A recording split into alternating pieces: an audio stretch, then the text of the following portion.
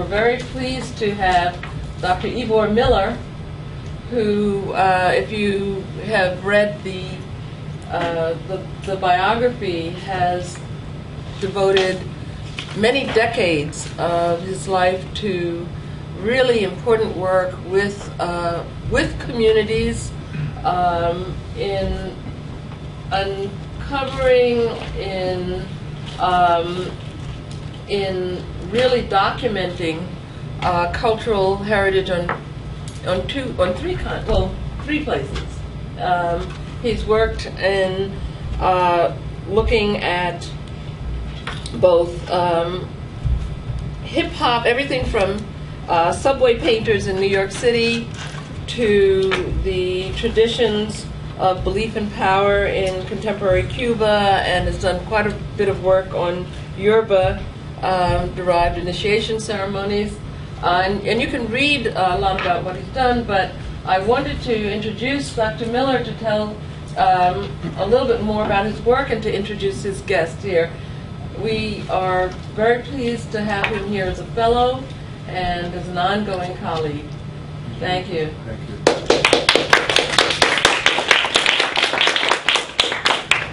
Hello everybody, thanks for coming. It's such a privilege for me to be able to talk about how I do what I do, because a lot of what I do is kind of intuitive, and I've kind of figured it out myself with the help of a few mentors, and I've never been asked to really talk about this before, so it's a wonderful opportunity. I put together some ideas, and I'm going to start with the current stuff and then go back in time to how I began.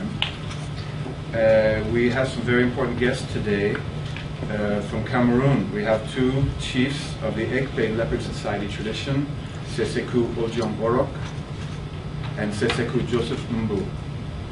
You are highly welcome. Thank you for being here to support this event.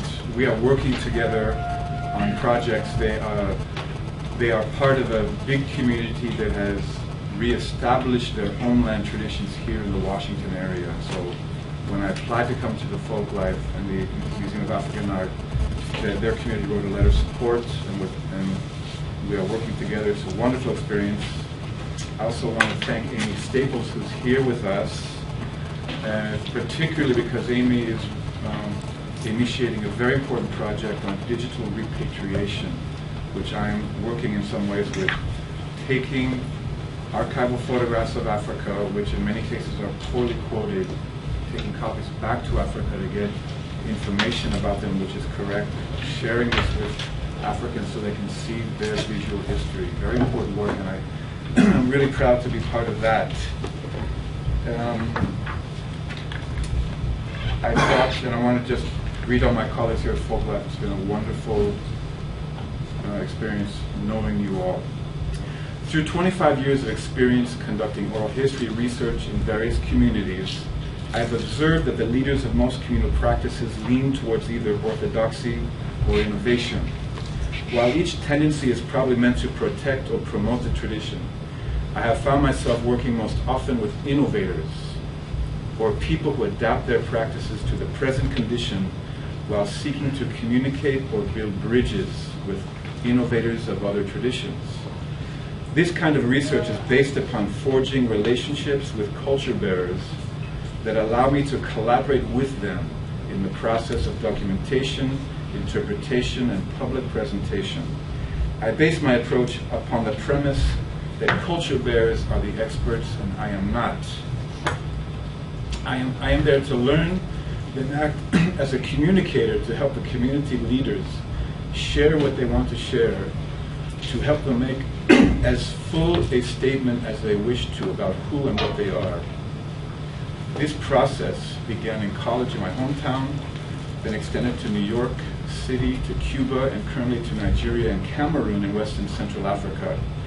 At present, we are involved in working with African descendants to reach back over a tremendous historic and geographical gap to understand the cultural sources, the process of regrouping in diaspora, and how communities on both sides of the Atlantic can help each other understand their shared history. So that's my red statement. and I want to kind of take you through some of this stuff, and then I hope we can have a conversation. I'll go on for about 20 minutes.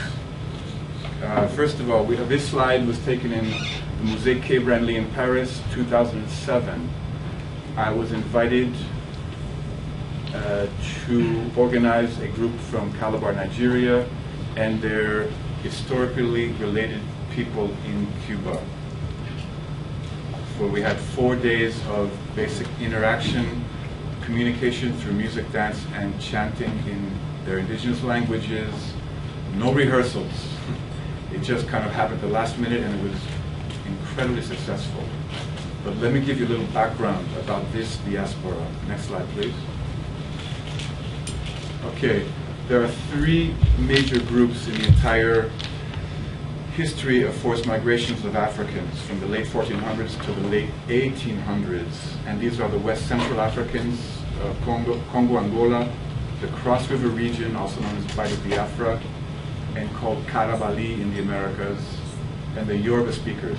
And there are many others too, but these are the 3 major ones in places like Brazil, Trinidad, Haiti, and Cuba.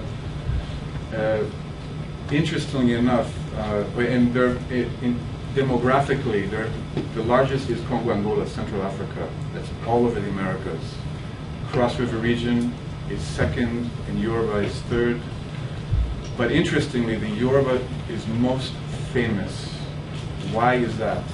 It's because in Africa, the Yoruba speakers have created a standardized language based on a bunch of different related languages. They've written about their history and mythology. They've created a huge literature about themselves and their history. And this is very important for people in the Americas to turn to. This has not happened in the Congo region, partly because since the Belgian colonists, there's been wars in that area, there's been disruption. I mean, really since the slave trade. But, and it's still ongoing, so it's a real issue for us trying to understand that area. And in the Cross River region, it's one of the most linguistically diverse regions in the world. And this is the area of the so-called Bantu migration 3,000 years ago, throughout the waves of migration throughout Africa. There's at least 50 languages in the area where I work in, and there are a lot of autonomous communities that are held together through shared culture. And one of those is the Ékpè Leopard Society, which is the indigenous government. In the 1830s, this institution was recreated in colonial Havana, and it still exists with 150 lodges, over 20,000 members, and huge output of the very important and popular culture of Cuba and the popular music. And so a lot of what I do is look at recorded music, which in Havana starts in 1960 or something. And we're trying to do comparative, scientific comparative research. But in order to do that, I have to go to a lot of villages in West Africa, kind of, because there's no books to turn to. Where we turn to elders and reconstruct and share information about Cuba, and that leads to lots of conversations. Next slide, please. So we're back in Paris in 2007. Let's check out just a little piece of that improvised situation, and what we're going to see the Africans on the left and the Cubans on the right, and the Cubans are chanting and they're saying Yamba, which is a major title. And one of the Yambas from Nigeria responds and dances over to them. Next slide, please.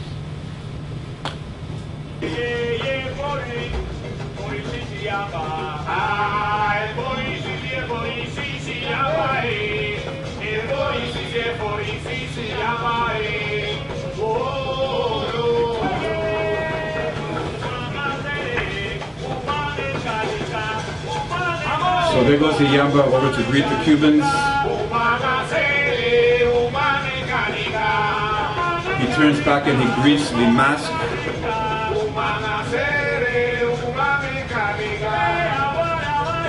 The language the Cubans are singing is based on Cross River language, and many of the Nigerians understand this.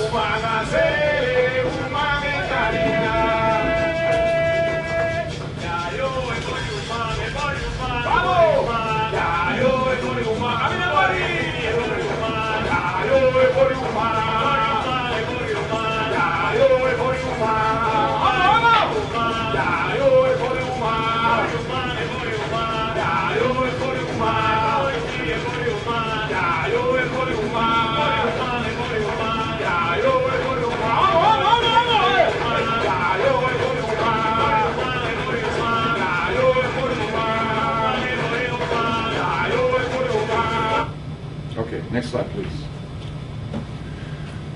Based on this experience, this incredibly rare experience paid for with French tax dollars, the Cubans responded. These are Cubans who live outside the island. They're in New York City and they're in Europe. Those in New York created an album. There was a response to this event, and they're calling, it's called the Eyenison Nkama Project. Eyenison in the Efik language of Calabar means son of the soil, the owners of the land, which is a very important issue, obviously, owning the land. Eyenison Kama, Kama is to speak or to talk. The owners of the land are speaking. And they presented the CD in Joe's Pub in 2009. Is that right? 2009. Mm-hmm. These two Sesekus were there. It was an incredible experience because when that mass came out, they started interacting and speaking, which is a form of African literacy.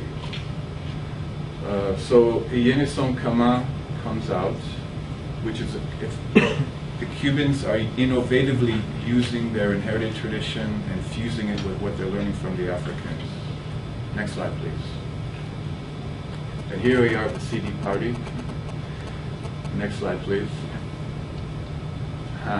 Around that time in 2009, I finally came out after 15 years of work on this book about migration from West Africa into Cuba, the foundation of a society, all based, basically the whole book is based on song, but you won't know that unless I tell you, because it's all based on interpreting ritual language, which is sung in ceremonies.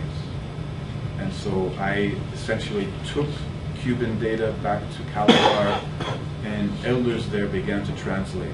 And we've translated about 30% of Abakuá language into the Efik language. There's a lot of Ojong, which our Seseku speak, and other languages in that region. One of the most linguistically diverse regions of the world. Very few linguists are working there. It's a serious problem. Just like archaeology, what archaeology? Linguistics, very little of it. So we're trying to build with scholars in that area and move forward. Next slide, please. Now, this is just kind of fun for me. This is the Ekama community. I just told you about Eyenison Ekama, which is the album.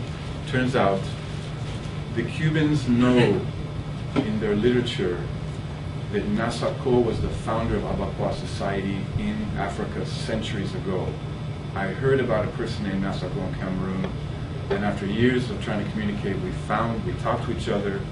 I told them about Nasako in Cuba. They instantly got excited, and they created a festival, and this is the first one.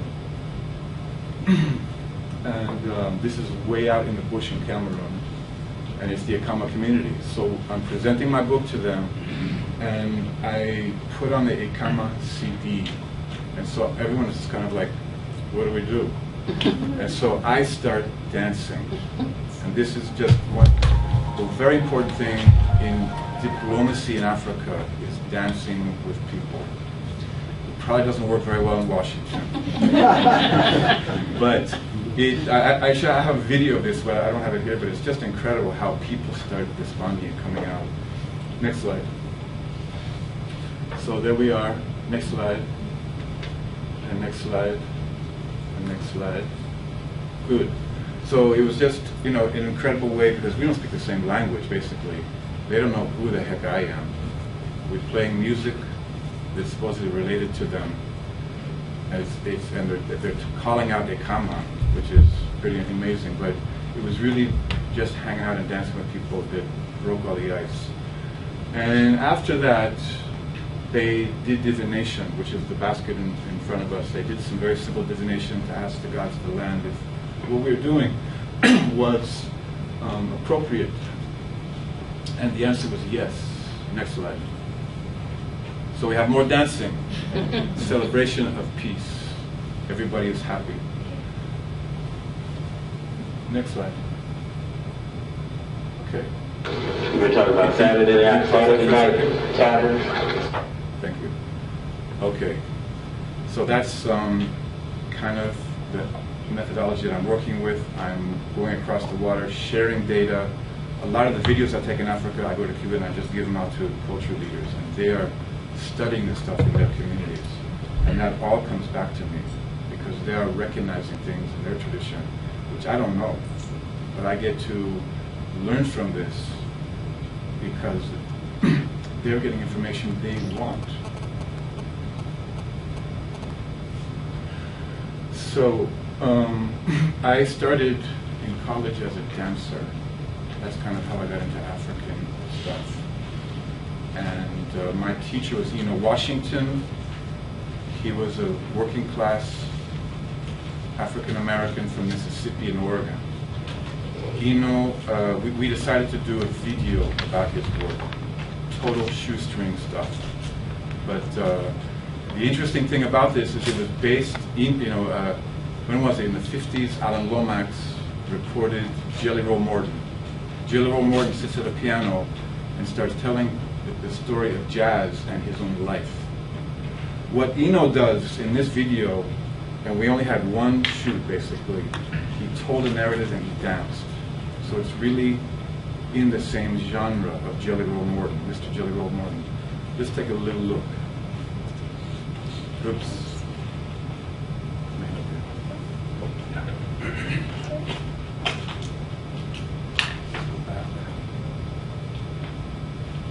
We're talking about Saturday night taverns, Sunday night taverns, Monday night taverns, gambling, a lot of dancing. We would do the Watusi, the Madison, the roach, the jerk, the swim, the mashed potatoes, the alligator, the boogaloo, the Philly dog, the LA stop. The list is endless. First recording of Black Dance, Thomas Edison. Each generation under another name.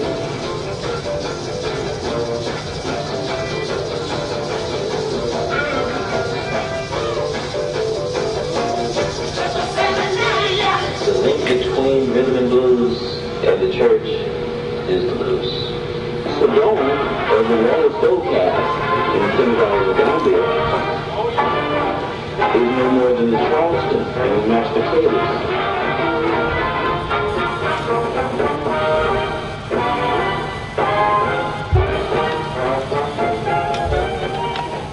In fact, breakdancing is no more than poor dancing and, of course, mime and gestures that go to rap music or the hip-hop culture. Savar from Warlock, I relate to the mashed potatoes. Now, for me, that is a very easy dance to transfer as far as culturally. Because I was already doing the mashed potatoes with the Joe crowd. So Charleston, I learned from my brother. This motion, my grandparents called it Uncle Wiggins. So all of these offshoots are only out of the same tree. And that's all that I know in 35 years. That at some point they all come back together.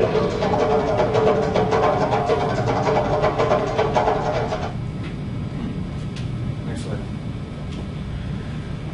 So, we did the video with some of you may know of Jeremy Brecker. He was one of my mentors. I think he's someone who was working with James early a lot. Was one of the people who taught me about doing oral history, although I was already doing it intuitively. I went to dance in New York. I was a bike messenger. I was on the streets. I began to see so-called graffiti. I loved it. I started reading books, found some names, and started interviewing the painters. It became a master's thesis.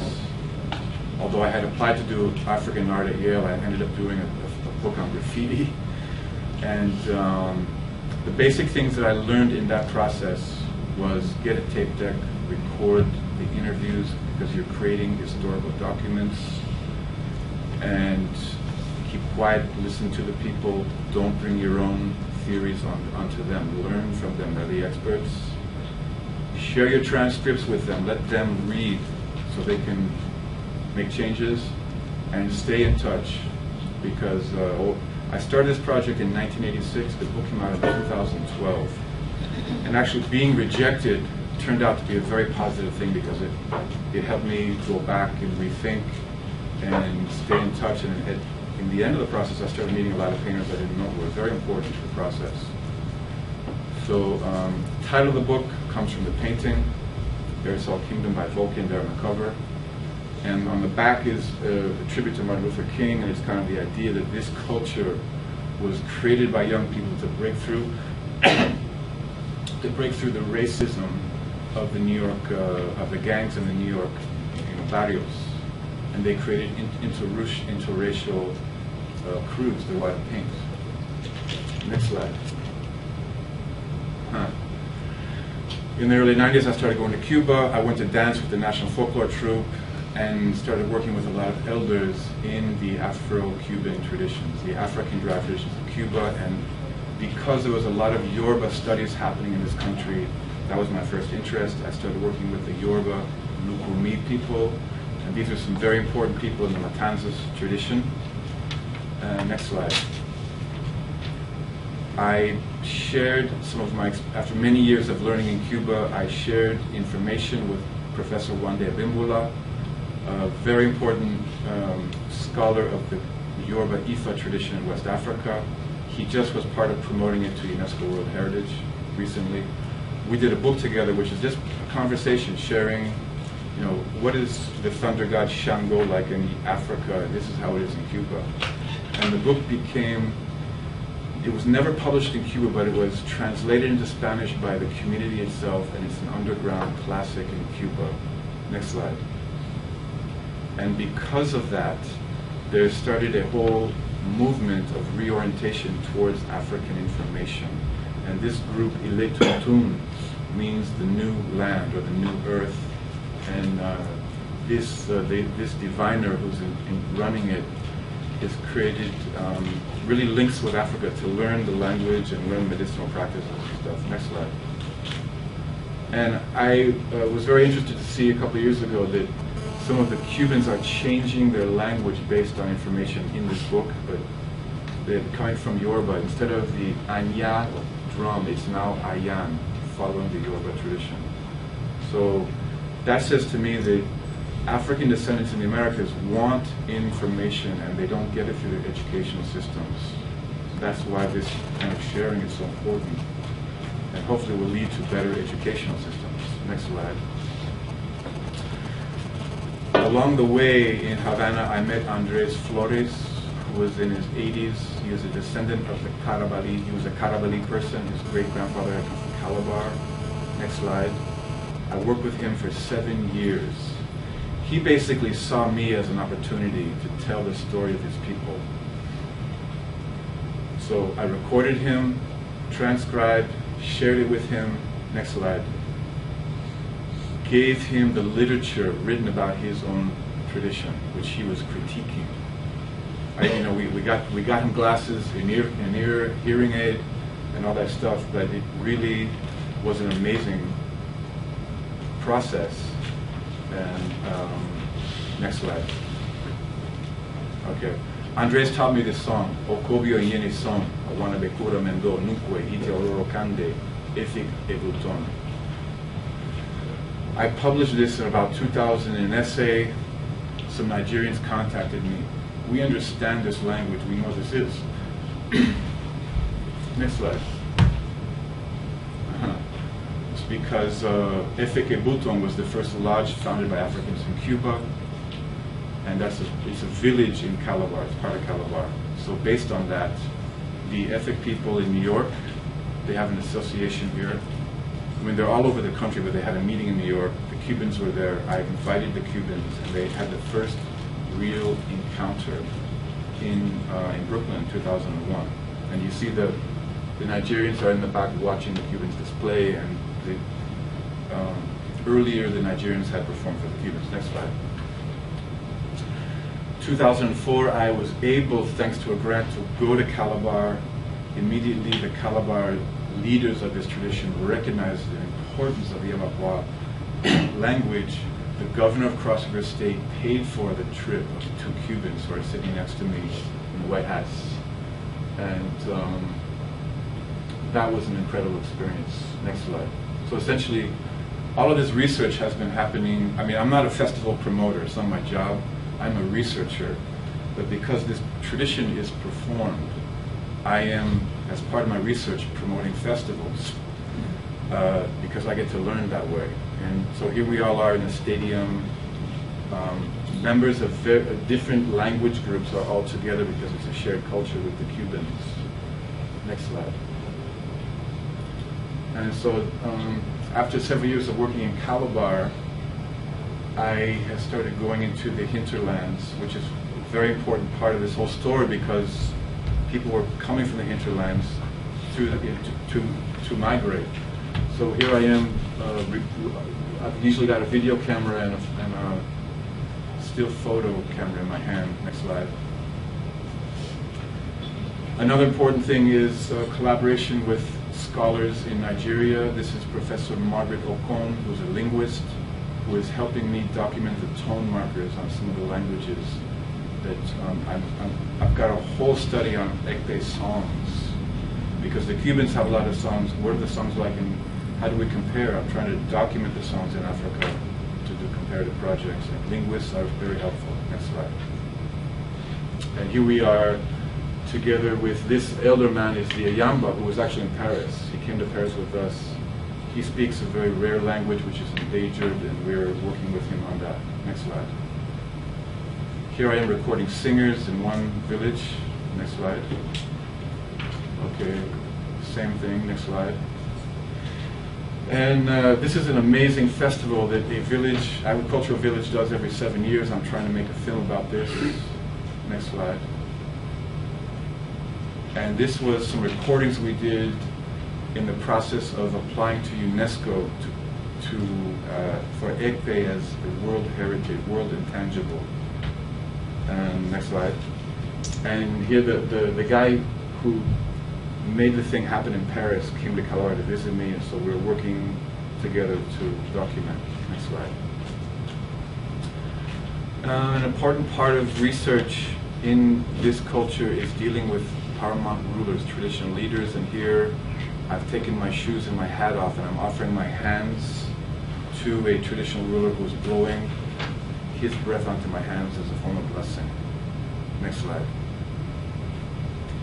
And I was lucky to be a Fulbrighter for 2 years in Nigeria, just finished that, working with the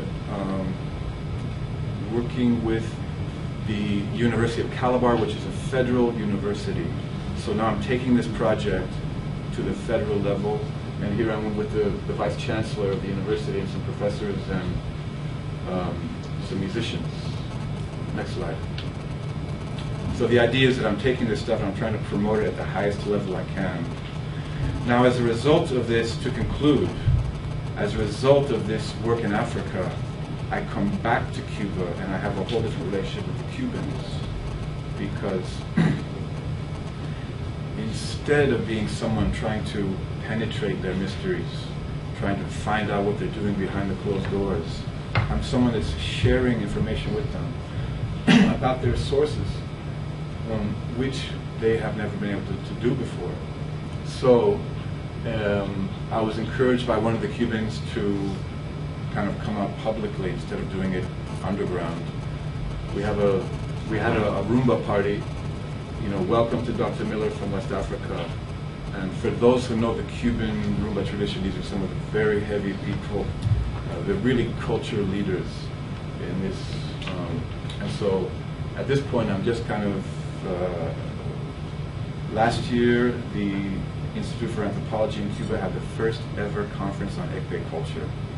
And so at this point, we're working with institutions and just sharing information and moving forward. Next slide. Aha.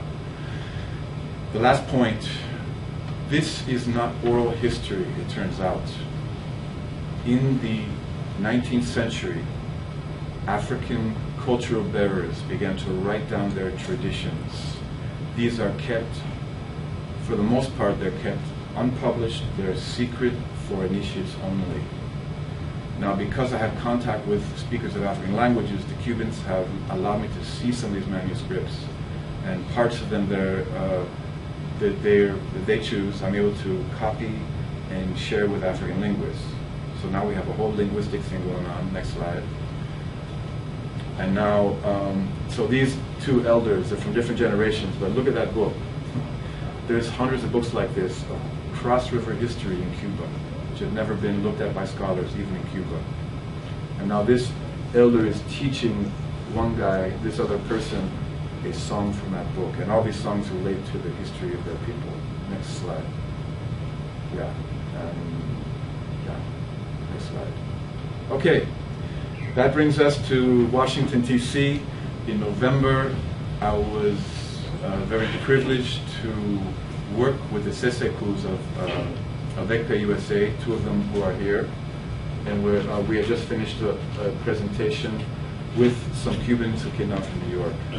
And so we are, my basic agenda is I hope to work with the Folklife Center to expand this project and take it to a higher level where we can have a real exchange. Isn't it curious that this Nigerian, Cameroonian, Cuban project is happening here in the USA? It's an irony, but that's what's happening. So thank you very much for your attention, and I look forward to a conversation. Thank you so much.